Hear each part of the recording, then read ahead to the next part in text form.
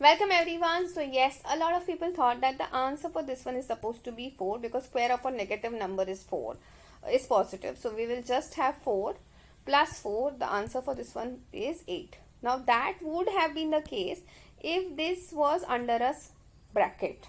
But since the actual question is not in that form, it means that you need to have negative sign as it is, and then we need to do the square of 2, which is 4 plus 4. Okay, so I hope this is very clear to everyone. Minus 2 square is definitely not equal to minus 2 the whole square. Here the answer is minus 4 and here the answer will be plus 4. And when we do minus 4 plus 4, the answer for that question changes to 0.